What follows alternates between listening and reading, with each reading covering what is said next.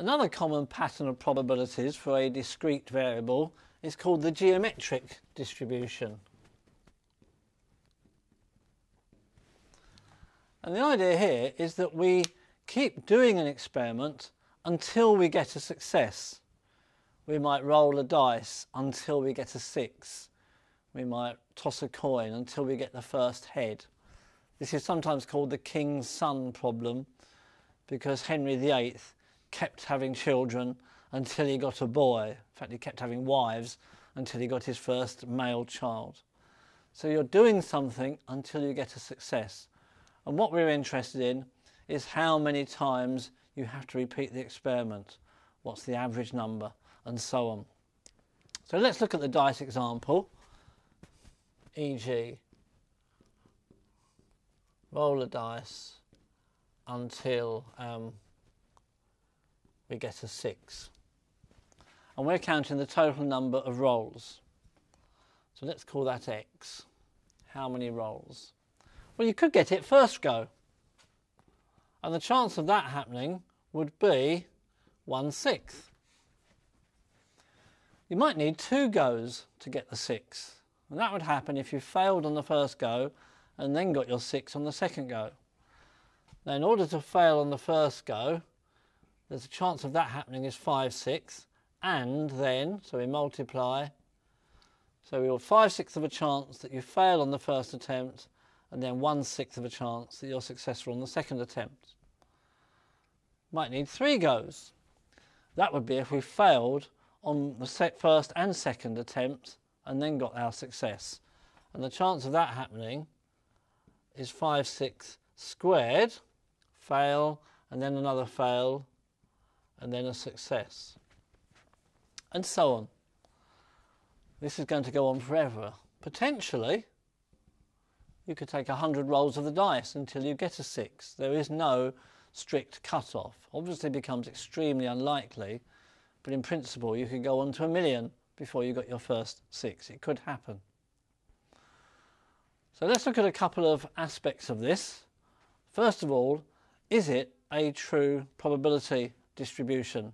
Do the probabilities add up to 1? So let's see what sigma p is. Well, it's 1/6 plus 5/6 times 1/6 plus 5/6 squared plus, and there's no limit.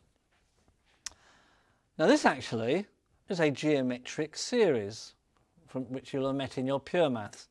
That's why it's called a geometric distribution.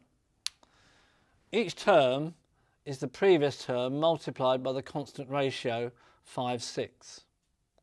And the formula for adding up such a geometric series where the ratio term is less than 1, which means that these numbers get smaller and smaller and the total, the infinite total, does make sense.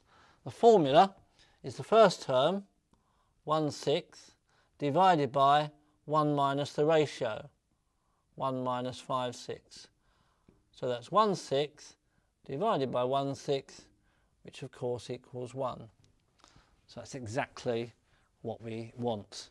This is a genuine probability distribution. The probabilities total 1. Let's look at the general formula. If the probability of a success is P, then the probability of X attempts, well, what's going to happen? We've got to have fails for the first X minus 1. When X was 3, we had 2 fails and then the success. So I want a fail which has got probability of 1 minus P. I want that to happen X minus 1 times, so 5/6 squared when X is 3, and then I want to get a success on my X attempt. So that's the formula for the geometric distribution. We can work out the mean, and I'll just give you the result, and it's quite an intuitive idea. The average value, the mean of X, turns out to equal 1 over p. So for example, for dice, the mean is 1 over a sixth, which of course is 6. So that's a very intuitively sensible answer. How many throws of a dice do I expect to make to get a particular number? I expect to make 6. Exactly what we'd think should happen. If I was tossing a coin and I was waiting for my first tail, how many tosses do I expect to make before I get the first tail? Will be 1 over a half, which is 2. Again, it's very intuitive.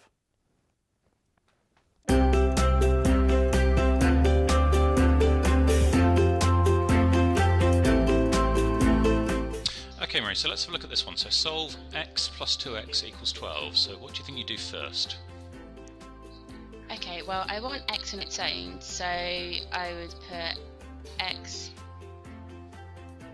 equals 12 minus 2x. Okay, so a lot of the time we want to get x by itself, but what we want to do first is get all of these x's together. So can you see anything we can do with this? Get all these together in one place. Oh, okay, it's 3x, isn't it? Yeah, so absolutely. 3x equals 12. Oh, and so x equals 4. Brilliant, spot on, well done.